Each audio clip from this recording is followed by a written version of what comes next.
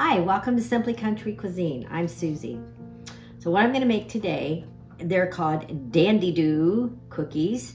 I saw this recipe, I think I saw it online, I'm not sure, and it looked fun and it's quick, and I think it'd be fun, just fun to make it, and I think it'd be fun to make with your kids because they could do this. But what this one has in it is Ritz crackers, but I like to use the H-E-B Isa crackers. It's gonna have a can of sweetened condensed milk.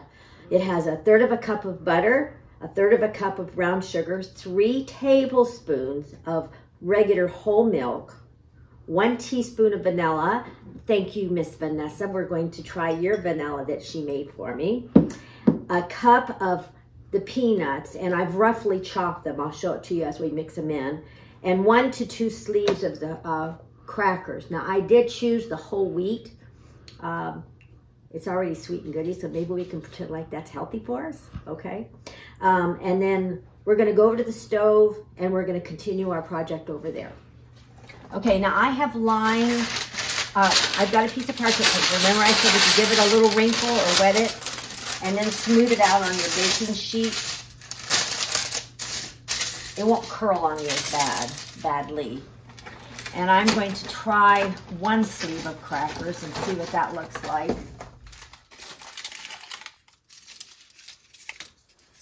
I'm going to just lay them out on my cookie sheet. Okay, now I've used about a sleeve and 1/3. All right, I'm going to turn my burner on about medium high. I'm going to add 1 can of this sweetened condensed milk.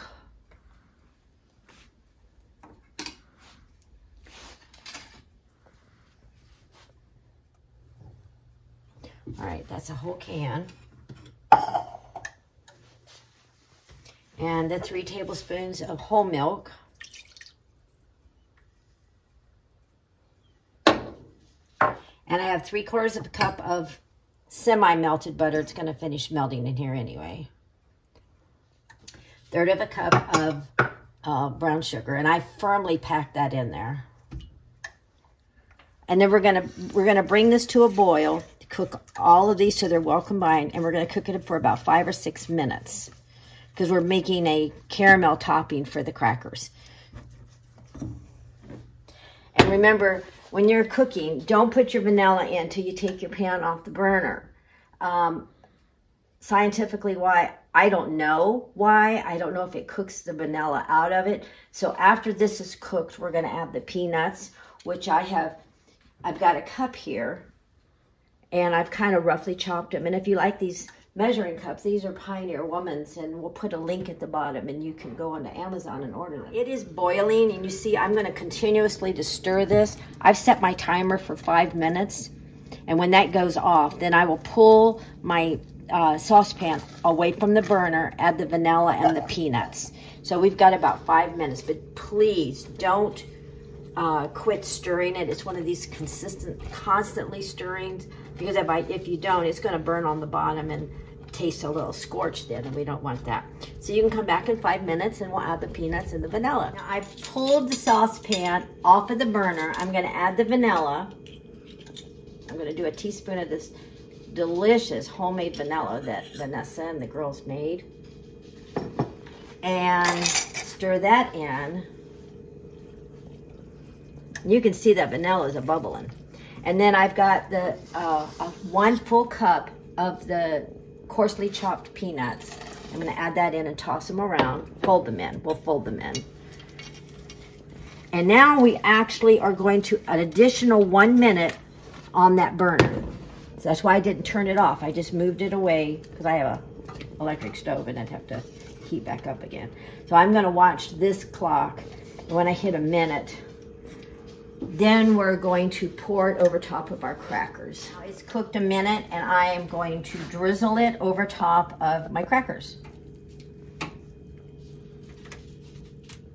Now there's gonna be some crackers, some of the topping that's hit this parchment paper. You know what? You're just gonna pull it up and eat it like candy. Don't waste this. because that's what we've made is candy for the tops of these little crackers. And you notice that I used a non-stick saucepan, and I've used one of these silicone spatulas because this kind of stuff really sticks. Okay, now all I'm doing is trying to get my little dandy-doos covered. We do not have to put this in the oven and bake it. I'm going to set it aside and let it cool. Okay, now we're going to come back in a little bit, probably maybe an hour, and give them a try and see how they taste, because they're very hot. I wouldn't dare put one of these in my mouth right now. So we'll see you in about an hour. All right, we're back with our dandy-doos, and I've pulled some of them off and put them on a plate. They are kind of sticky. Since I've never made them, I wasn't sure. So you might want to take like an offset knife or a spatula so you can pull them off. And I don't know if I would stack them too much together till they completely, I'm not sure if they're actually supposed to get hard, but I'm gonna give one a try.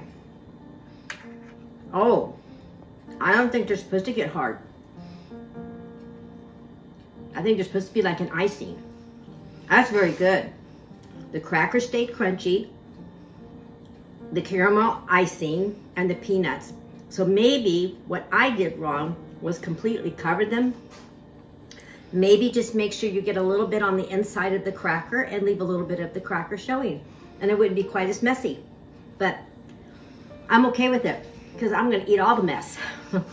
They're called dandy-doos. So give them a try, create your own, make them your own. And always remember to subscribe, like, and share our YouTube channel to be alerted on Wednesdays. And on Thursday, sometimes I run a contest or just say hello on our Facebook page. Please join us in there and make comments, communicate back and forth with us. And if you don't have a place to worship, please join us at any one of our Glad Tidings churches. One church, 5 locations. We would welcome you with open arms at any one of them. We would love to have you. God bless and have a wonderful week. And have a dandy-do.